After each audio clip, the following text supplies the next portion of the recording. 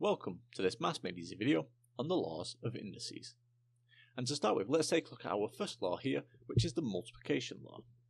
And the multiplication law states that a to the m times by a to the n is equal to a to the m plus n. So let's take a look at a few examples here. So for example, if we've got a cubed times by a to the 4 here, then we can simply apply this rule here to give us a to the 3 plus 4, giving us a to the power of 7 there. We can also use this law here even when we've got negative numbers. So for example, x to the 4 times by x to the minus 1. In that case, applying this law here, this would be x to the 4 plus minus 1, which is the same as doing 4 minus 1, and that gives us x cubed there. We can do this with expressions, so for example, x plus 1 squared times x plus 1 cubed. In this case here, again, we just apply this law here to give us x plus 1 to the 2 plus 3, giving us x plus 1 to the power of 5 there. Okay, 2 plus 3 gives us 5. We can also do this with fractional powers. So for example, t to the power of a fifth here times by t to the 2/5. Well, in this case here, again, we just simply add the fractions together. So that's going to be t to the 5th plus 2/5, and 1/5 plus 2/5 simply gives us t here to the 3/5. And finally, we can also have multiple variables here. So for example, xy squared times by x cubed y to the minus 1. And in a situation like this here, we would treat each of these variables separately. So if we deal with the x variable first, that's x to the 1 times by x cubed. Okay, so we write that as x to the 1 plus 3 there. Okay, we'll simplify that in a moment. Let's also consider the y variable here. So that's y squared times y to the minus 1. And just like we saw here, that's just the same as doing 2 plus minus 1, which is just 2 minus 1. That gives us y to the 2 minus 1. And if we simplify each variable separately here, well, x to the 1 plus 3 simply gives us x to the 4 there. And y to the 2 minus 1 would simply give us y to the power of 1, which we can equivalently express as just y there. Okay, so that gives us everything we need there for law 1. Law 2 here is the division law. And the division law states if we have a to the m divided by a to the n, we can express this as a to the m minus n. So again, let's take a look at a few examples where we can utilize this law. So for example here, a to the 6 over a to the 4 here, so this is a to the 6 divided by a to the 4, well, we can easily express that in this form. In that case, this would be a to the 6 minus 4, and if we simplify this 6 minus 4 here, it'll just give us a squared there. And again, we can also use this with negative numbers. So for example, x cubed over x to the minus 1. Here we just have to be slightly careful, as what we're going to be doing here is x to the 3 minus, and then we've got minus 1 here. Okay, so this is minus 1, and minus 1 here would be plus 1. That gives us x to the 3 plus 1, giving us x to the 4 there. Again, we can also use this law here with fractional powers. So for example, y squared divided by y to the power of a half. Well, in this case here, again, we just use this law, and that's simply going to give us y to the 2 minus a half here. And in that case, 2 minus a half is simply going to give us 4 over 2 minus 1 over 2, giving us y to the 3 over 2. You could write that as 1.5 if you prefer, but usually we would keep it in this exact form here. And finally, again, we can also do this with multiple variables. So for example, if we've got x squared times y to the 4, and this is divided by x cubed and then y. Well, in this case here, what we do is treat these variables separately. So here we can write this as x to the 2 minus 3. Just applying the division law here, and again apply the division law here to this y variable. So this becomes y to the 4 minus this 1 here, So 4 minus 1. And again now, just simplify each variable separately. So in this case here, we get x to the 2 minus 3. That would give us minus 1 there. That's x to the minus 1. And y to the 4 minus 1 simply gives us y cubed there.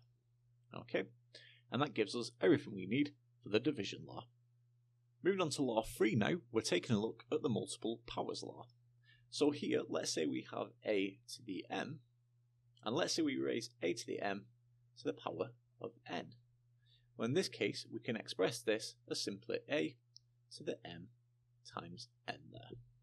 Okay, and again, let's take a look at a few examples here.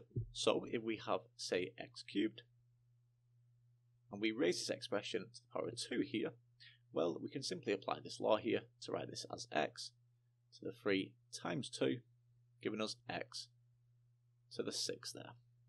Okay, again, applying negative numbers to this law here, let's say we've got y to the power of 4, and we raise this to the power of minus 2. Well, here again, we just apply this law, and that simply gives us y to the 4 times minus 2, and in that case, simplifying this power here, that gives us y to the minus 8 there. And again here, using this law with multiple variables, say we have x squared times by y, and we raise this expression to the power of 3 here. Well, what we do here again is we just treat each variable separately. So in that case, this is going to be x to the 2 times 3, that's x to the 2 times 3. And now using the y variable here, that's y to the 1. And again, we just apply the power law here, or the multiple powers law, so that's y to the 1 times 3. Okay, and now if we simplify each one individually, that becomes x to the 2 times 3 giving us 6, and then y to the 1 times 3 giving us y cubed there. Okay, and that gives us everything we need there for the multiple powers law. The power 0 law now is the simplest result we can use for the laws of indices. The power 0 law simply states that anything to the power of 0 is equal to 1. So here we're stating anything to the power of 0 is simply equal to 1. So in this case this applies to numbers, so for example 12 to the power of 0 is simply 1, and this also applies for algebra and letters. So for example x to the power of 0 would simply give us 1 here as well. Okay, and that's rather brief, but that's everything we need for the power 0 law. Moving on now to law 5, and law 5 states the roots as powers law. So here we're saying a to the 1 over m can be expressed as the mth root, so that's the mth root here of a. So let's take a look at a few examples here. So for example 9 to the power of a half. Well, here applying the roots as powers law, we can write this as the second root, or the square root here, of 9. Now normally we wouldn't write the 2 here, but so we can see clearly what's actually happening here with the roots as powers law, I will state it. And remember, the square root of 9 simply gives us 3 here. For say 64 to the power of a third here, again we can just simply apply the roots as powers law. So here we're going to take the third root, or the cube root of 64. And the cube root of 64 simply gives us 4 there. Okay, and here we can apply this even when working with algebra and variables. So for example, if we've got x to the power of a quarter here, we could write that as the 4th root here. Again, we just take a look at the denominator to tell us that's the 4th root of x here. Okay, and that's the 4th root of x. Okay, so that gives us everything we need there for law 5. Moving on now to our penultimate law, which is the fractional powers law. And this law is simply an extension of the previous law we've just seen. So here, what we're saying is a to the m over n can be expressed here, again using this fact of 1 over n, we can express that as the mth root of a, and all we do then is we raise this to the power of m. Okay, so like we said, this is just simply an extension of law 5 here. So in that case then, let's take a look at a few examples here. So for example, if we've got 16 to the 3 over 2 here, Well, what we do first is we take the second root here, because the denominator is 2. So we take the square root of 16 of the second root. Again, we wouldn't normally denote this 2 here, but I will for the sake of clarity.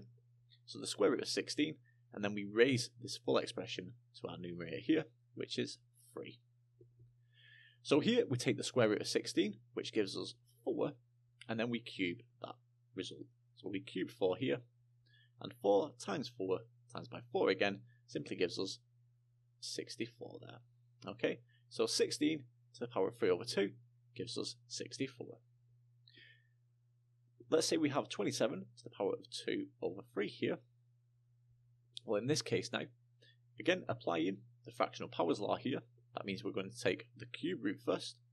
So we take the cube root of 27 here, and then we raise this expression to the numerator here. Well, as that's 2, that means we square this expression here. Well, the cube root of 27 simply gives us 3, so in that case we just need to square 3. And 3 squared is simply 3 times 3, which gives us 9 there.